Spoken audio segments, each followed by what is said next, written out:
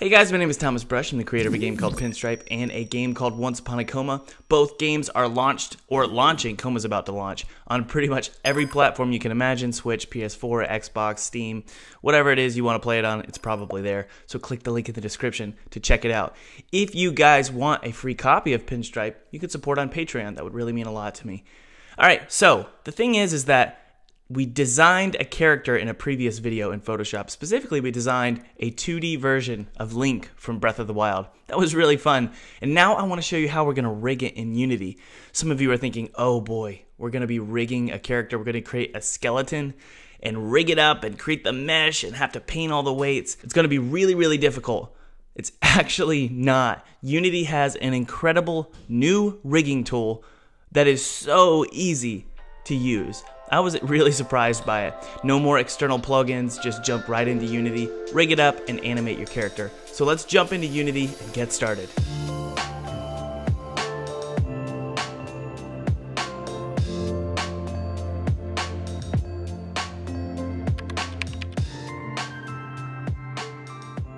But first, before we get started, guys, I want to thank this video's sponsor, Skillshare. Thank you so much, Skillshare, for sponsoring this video.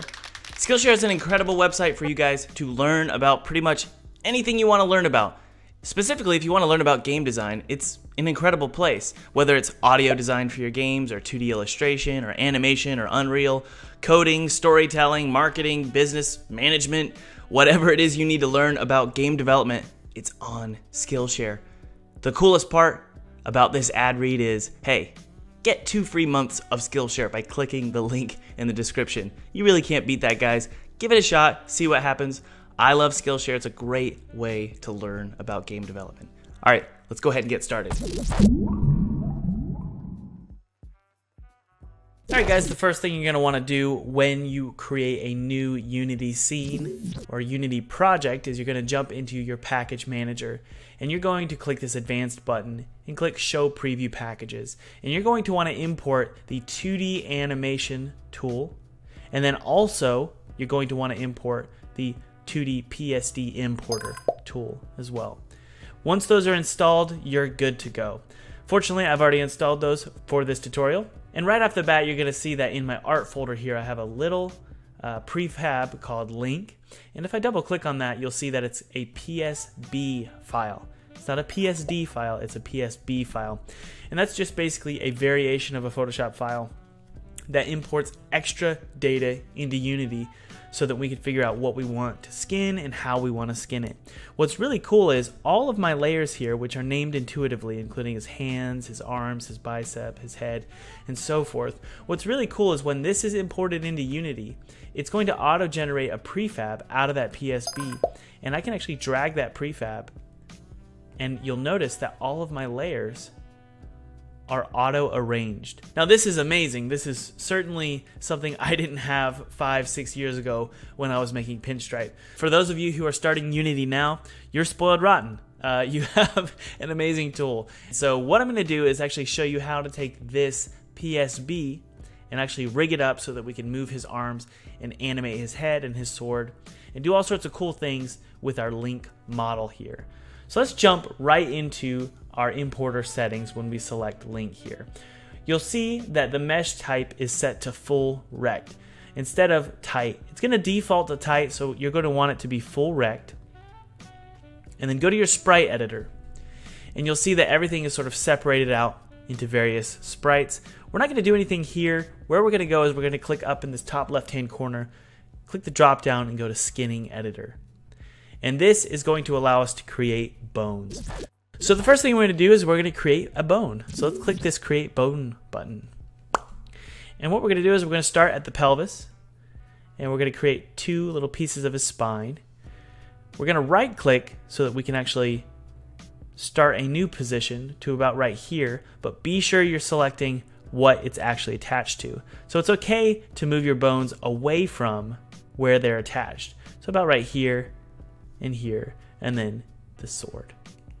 Right click again, and then what we're going to do is be sure the second portion of the spine is selected, and then select here to here. And then we're also going to do a head, and we're also going to do his legs. So I select the bottom portion here because that's what the legs are connected to. And we're going to move away from it to about here, go down to his knees, and we don't really need a feet or a foot bone, so we're not going to worry about that. We're going to do the same on this side as well. So if we click on this preview pose button and try and pose our character, you'll notice he doesn't actually move. And that's because we haven't actually attached any of the mesh, the actual image, to the bones. Fortunately, it's really easy to do in Unity. All you got to do is click Auto Geometry. And what I like to do is down in this bottom right hand corner, I like my subdivisions for my mesh to be pretty high so that I have the ability to paint highly detailed areas. If I put it down to about 14, it would create a very low poly mesh, and it might be a little bit difficult to paint onto that mesh. So let's put it at 100 so that I can show you exactly what I mean. We're going to click Auto Generate for all visible. And right away, you'll see that our mesh is created. This is really amazing. For those of you who are familiar with Blender, it feels a lot like working with 3D modeling, but it's creating a 2D mesh for us. So let's go ahead and try and see if the auto generation actually worked for us. Wow, really did. This is amazing. There are some things that are a little weird, like this strange cyst coming out of his chest. But overall, this is pretty good. Okay, we'll need to fix that. We'll need to fix that. It's got a nice thin waist there. And you'll see his sword isn't bending properly. So the fortunate thing about Unity's sprite editor tool and rigging system is we can keep our rig like this and then start painting and watch it fix itself as we paint. So let's go to our weight brush down here, click the weight brush, and what you'll notice is if we zoom in, there's certain portions of our character that need to be fixed. So what you'll notice is that this spine here, we could probably paint full red right here and right here. Now you notice that nothing's actually getting painted. Even if I select this bone and try and paint with this bone, nothing's actually happening. And that's because we actually haven't selected the mesh to paint. So first things first, double click, and now you'll notice that the mesh is selected, and we can choose to paint only on this actual mesh. And again, this mesh is actually this image here, this layer body. So we could choose whatever we want to paint using the selection tool or by double clicking. Now you'll notice that this mesh is really high poly. So let's go ahead and backtrack. This was just to show you how you could subdivide each mesh. We really don't need it to be that high. So let's jump back in time and do a lower poly count. So again, hit Auto Geometry, and let's just put it down to about 30 and click Generate for all visible. So this looks a lot better, and this looks much more reasonable in terms of painting. We didn't need that many. But if you ever have trouble painting, you can definitely mess with the subdivide to get a little bit more detail when you're doing your weight painting. So anyway, let's go back to our weight brush. Let's zoom in here, and let's just move our bones around to get an idea of how things look so that we can actually fix things that are problematic. So again, we're going to double click on the mesh we want to paint, and then we select the bone that we want to paint. So in this case, it's almost like selecting a swatch. So let's select this red bone here and simply paint. And you'll see it fixing itself, which is just amazing. Dude, nice belly. All right. Pretty cool. Let's take this purple here and just add in a little bit of fixing here. There we go. And let's double click on the sword and then the blue bone, and we're going to paint the sword and the hand so that they sort of move in conjunction with one another. That's perfect. I love it. Okay, anything else here that needs to be fixed? So far it looks pretty good. That one, this arm really shouldn't be affecting this portion here. So let's double click here and then take this yellow and actually paint away any of that pink. Yeah, there we go. We didn't need any of that. There we go, something like that. We could probably paint a little bit more here. There we go. Perfect. Now, it's okay if you want to paint a little bit so that it sort of blends together. So something like that. So you can see now his arm is sort of pulling at the sleeve, at the shirt.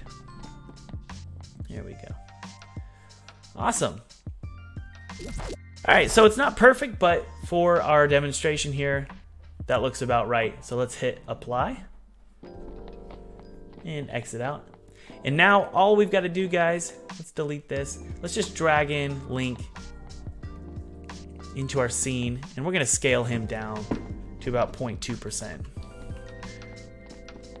And let's center him up. Now we can see Link in game here.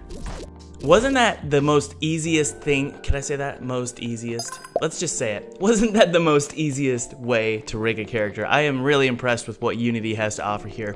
This isn't even sponsored by Unity. I just really, really like what they did here. So go ahead and open up Unity and give it a shot and see what happens. If you guys like this video, click the link in the description. I mean, wait, you can click the link in the description, but leave a comment, subscribe, and hit the notification bell. And don't forget, you can support on Patreon, get a free copy of Pinstripe. Thanks, guys.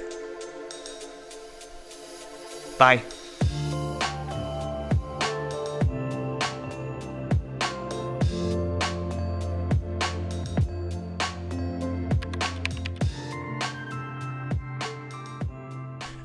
Oh, wait, guys, I wanted to tell you about someone. There's this dude named Johnny Benade. I think that's how you say his name. And I want to tell Johnny that you can do it, dude. Keep working hard. Keep working hard. It's worth it. And I am proud of your work ethic. I heard a lot about you. He's a great fan of this channel, guys, and I wanted to give him some encouragement and a shout out. You got it. Go. Go, go, get it done.